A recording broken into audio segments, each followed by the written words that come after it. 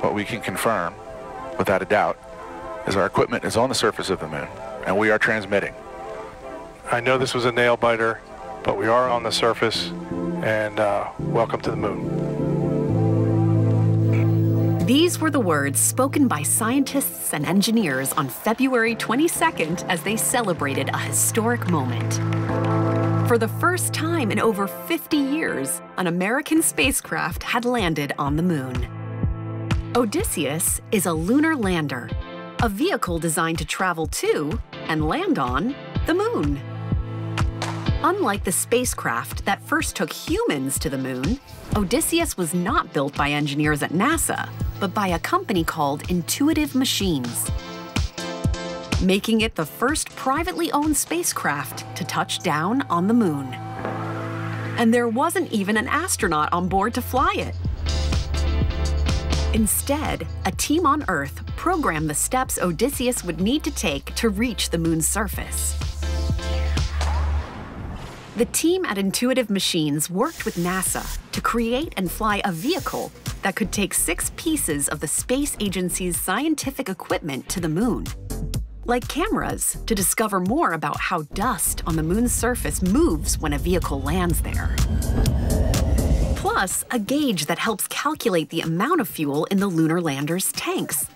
This can be difficult because the force of gravity is not as strong on the moon as it is on Earth.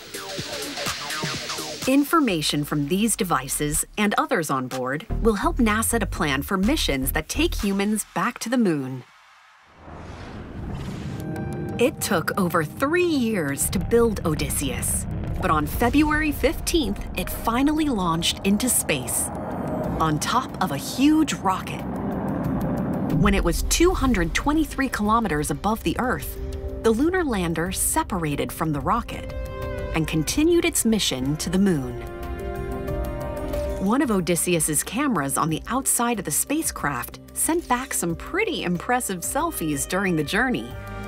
Then, when it began to orbit the moon, or travel around it, it took these.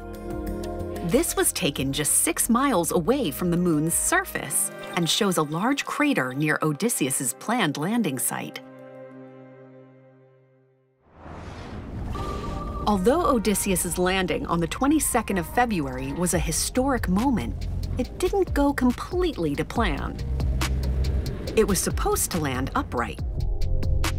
But data has revealed that the spacecraft ended up on its side after damaging one of its legs, possibly on the edge of a crater.